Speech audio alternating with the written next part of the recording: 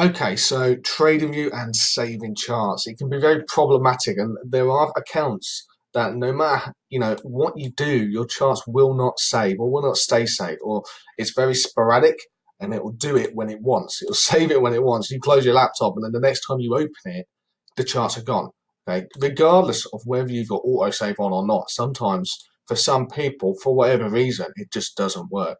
Okay, and I don't think TradingView know the answer because I fought it for months, and I've got a couple of guys with the same issue. So what I used to do is I just had all the forex pairs down here, and I just put a flag on the ones I was watching, and I'd go in and I'd expect that chart to be up to date, but a lot of the time it just didn't work.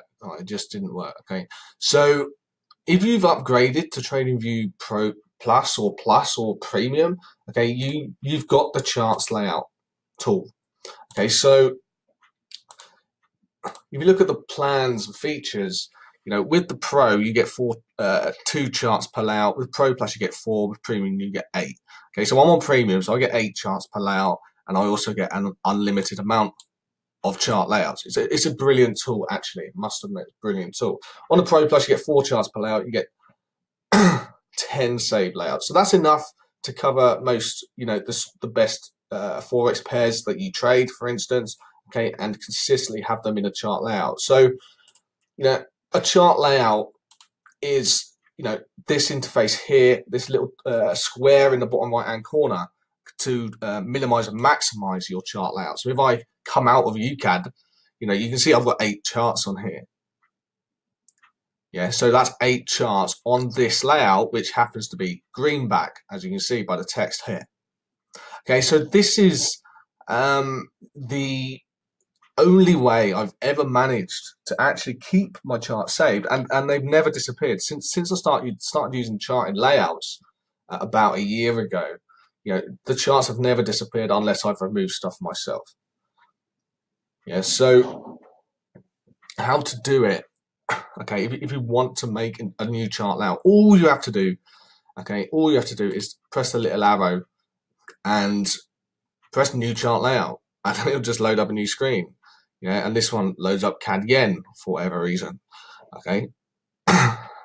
Now, it doesn't look like a chart layout at this point, because it's not. Okay, it's just a chart. So you need to build this chart layout, and the way to do that is you can select the little box up here, and if you're on Pro Plus, okay, you get four charts per layout. Okay, so there's the 4 number.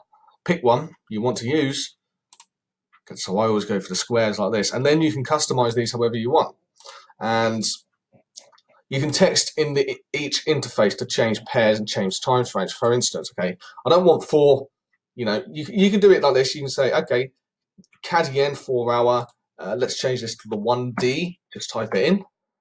Change this to the 60 minutes. Type it in. 15 minutes. Yeah, so you can look at the same setup on 4 different time frames on the same screen if you want. Okay, and yeah, that's not what I do. Okay, but if you did want to do that, then you could synchronize a symbol.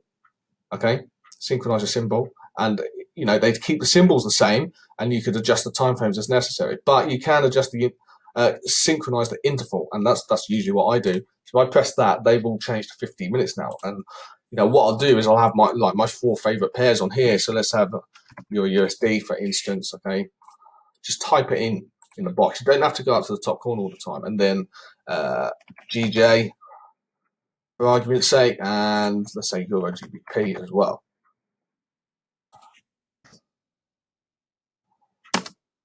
Unfortunately, I can't type. Yeah. Okay, so you have that option. Okay, you can also synchronize the crosshair.